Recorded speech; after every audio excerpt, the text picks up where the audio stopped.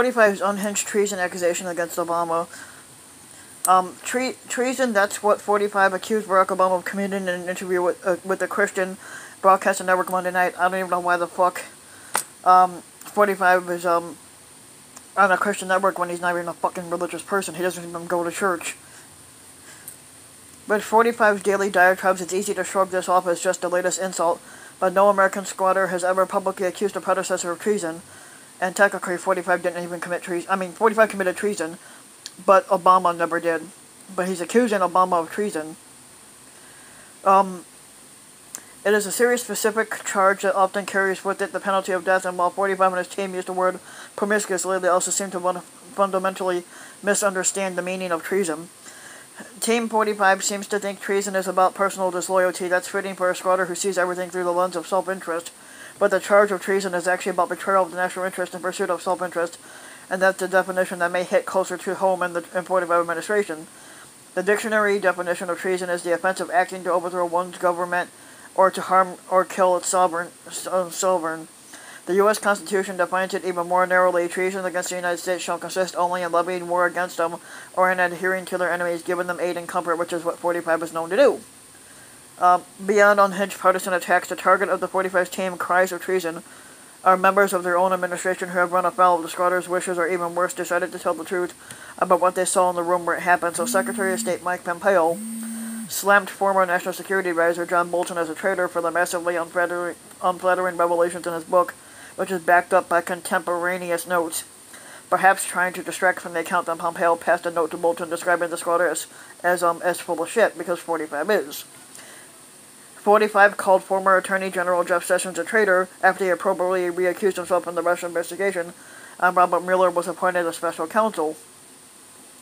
While ignorance is often used as a defense for 45, he's shown a clear understanding of the traditional punishment for traitors. Getting caught railing against the whistleblower complaint unleashed his impeachment, saying, "I want to know who's the person who gave the whistleblower the information, because that's close to being a spy," which it really isn't.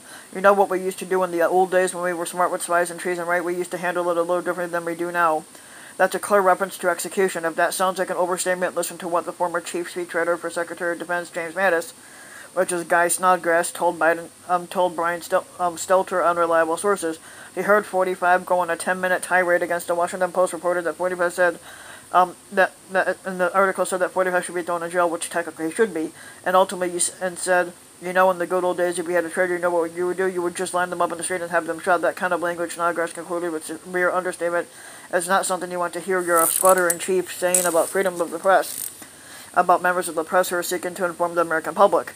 Defending 45 in light of this persistent pattern of calling his opponents traitors is complicity. Only in a cult of personality does someone ignore the obvious to defend the indefensible. Of course, for people in this administration, proving their unquestioning loyalty is the best and only job protection, bearing being a member of the 45 cult family itself.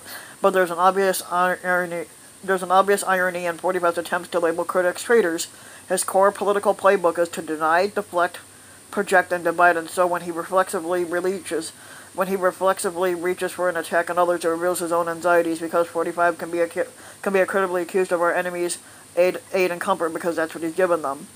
45 strenuously avoids criticizing Russian President Vladimir Putin, who he's in bed with, despite his long list of insults to American democracy and attempts to undercut the international system America helps build. 45, of course, expected to benefit from Russia interference in our elections on his behalf.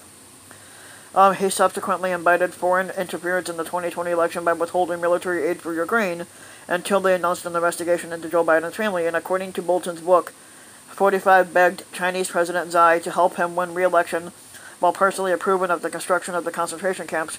45 has denied Bolton's account and called him a liar, which Bolton was actually telling the truth on that part. Even though this response should be viewed with skepticism because of 45's record of lying, especially when confronted with uncomfortable facts.